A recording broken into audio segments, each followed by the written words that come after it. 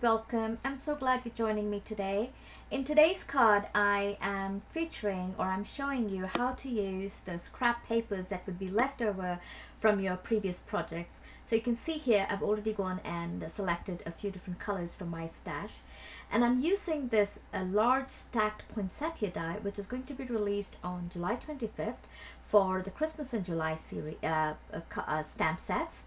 And I've only used 3 of the smaller sizes and die cut that. And I've also used the stacked arch die, which is from the past release, and I've actually created put 2 sizes of arches together because I want to create like a thin frame of arch, and you'll see what I'm saying. And I'm going to add a cardstock in underneath it, and I'm going to run it through the die cut machine, and here you can see I've cut 2 of them, and then I'm going to put them together to create that oval shaped frame. And I'm also going to use the larger of the 2 dies, and I'm going to cut another solid arch because that's going to act as our base for us to put these colored cardstock. Next, I'm just going to cut these colored cardstocks 1/2 inch in size, and I'm going to do that for all the papers here. I'm just doing it quickly, and here you can see I've cut them all into that 1/2 inch strips. And now I'm going to add, I'm just kind of placing that frame that we created, or the arches, the thin arches that we created, and I'm just going to create that oval frame on that solid arch. So I'm just trying to get the placement. I'm so sorry, for some reason in this video many a times I've gone off camera, and please, I really apologize for that, and make sure the next time that doesn't happen. Anyway, so once I'm satisfied with the way the frame is created, I'm just going to adhere them with some tape. I mean, not really adhere, just a temporary adhesion.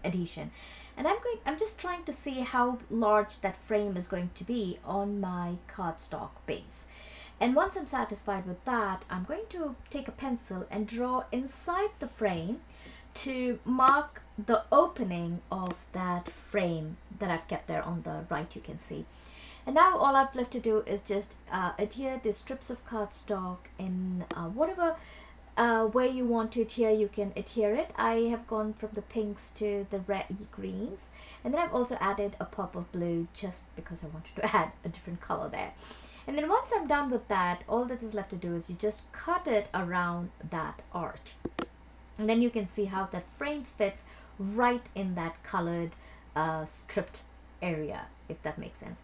And now I'm going to remove that extra piece that is hanging, but before that I'm just going to adhere those 2 frames together to create this large oval frame. And then I'm going to cut away the excess bits. There will be a portion where you can see that it has been adhered together, and don't worry about it, those are going to be covered by what we're going to do next. I decided to add some foam tape to this frame here just to give it some dimension. You can definitely convert this into a shaker card at this point, but I did not do so. And here you can see I've added that frame onto that stripped paper, and you can see how beautifully the strip paper shows through that oval frame that we have created.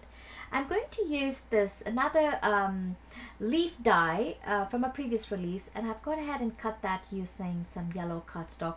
I also cut away the excess bit hanging out of that frame, and I am now going to start placing those pieces in an arch, in an oval underneath. And you can see now when I start adding these elements to the frame, that place where the connection has happened between the 2 pieces or 2 thin frames will not be seen because we are covering it up using these poinsettias and the leaves. So I'm just going to place them in that oval, bottom oval shape, just to make sure that I can cover up those connections.